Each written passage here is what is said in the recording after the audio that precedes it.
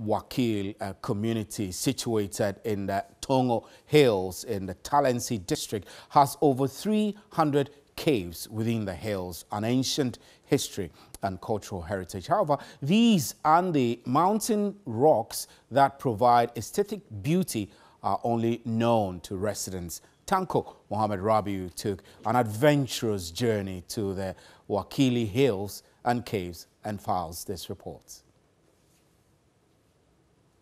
The topography of the Talensi traditional area is characterized by scattered rock outcrops and upland slopes with relatively undulating lowlands with gentle slopes ranging from 10 to 50 gradients at the Tongo area.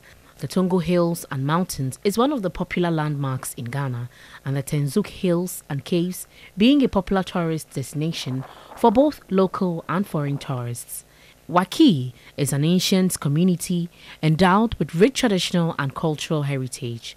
The community has more than 300 caves within the Wakii Hills and has a potential of attracting millions of tourists annually, but is yet to be utilized. Men in the community around the 13th century used to hide in these caves for protection from slave raiders. During the World War I and II, the caves served as hiding places for young men who were conscripted into the British Army. The Wakii Hills stands very high, up to 300 meters from ground level, and one needs additional energy to be able to go to that height. Being on top of the highest hill, one can see an aerial view of Wakii community as compared to a drone shot. On top of the high hills, there are lots of plant fields that can be used in the construction of hotels, chalets, and other hospitality establishments for the relaxation of tourists and researchers. Jacob Omoboehin used the opportunity to appeal to investors and the government to make good use of the place as a way of attracting tourists to the area. We have so many of them that are not being utilized. And it is not only Wakii, but the whole of the Talensi land. We have so many tourist attractions that are not being utilized. If the chance is given, it will open up, in fact, a lot for the Talensi traditional area.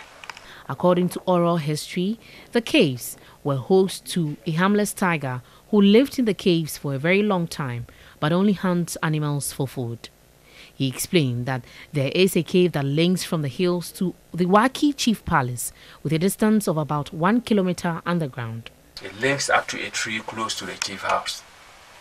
And we felt that our forefathers during the First, Second World War, anytime they were attacked, they pass through there and come up here.